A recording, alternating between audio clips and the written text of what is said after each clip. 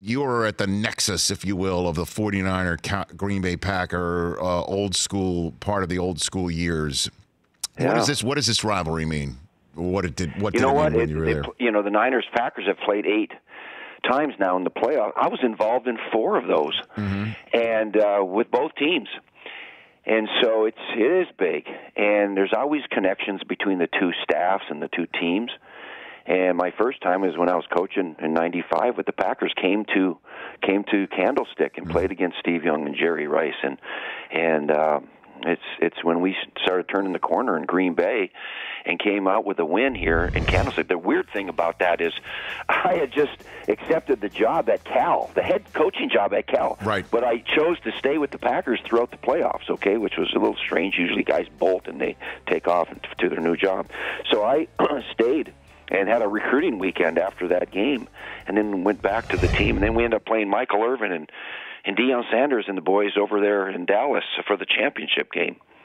And then it wasn't until that game was over with and they won, and I came to Cal and started trying to get that program going. So what's your favorite memory of when you were involved in the rivalry? Give me is it the Owens game? Is that the one, that famed one? Well, the next game, when I was the head coach of the Niners, and we were the number 1 seed, and they were number 2, we played each other in the NFC Championship game in El Nino. We have an El Nino going on right now here in Northern California, raining like a son of a gun. Anyway, it was raining that week, that game. And, they beat us. They beat us. They were the defending Super Bowl champs, and Favre was the 3-time reigning MVP and all that stuff. And they beat us. And then the next year we play again. Here we go again. And it's the T.O. catch game. And we got them, We got them in that game. That was a great memory. That place went wild. And it was it's not a revenge game. It was just 2 good teams butting up against each other again. And I remember after that game, it was kind of a nice win and everything.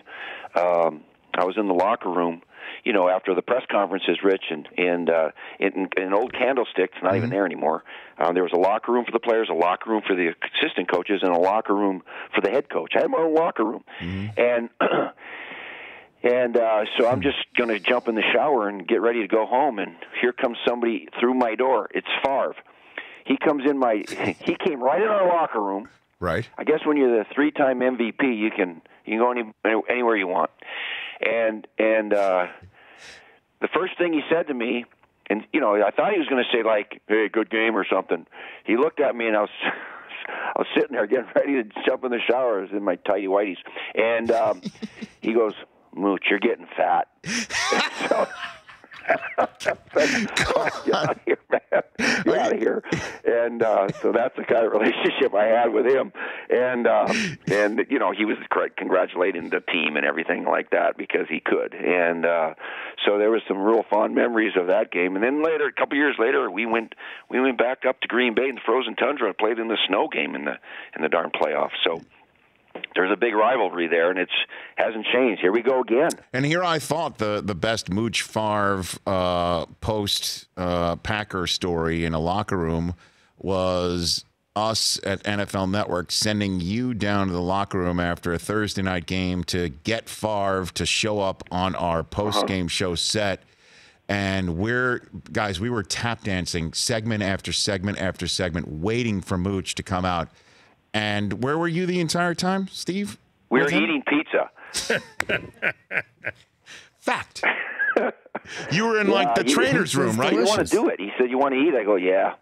And so, how about the time we were waiting? Where was it? New England? He was with the Jets. He was doing his press conference, and he wasn't. We were waiting and waiting. Yep. So I called him.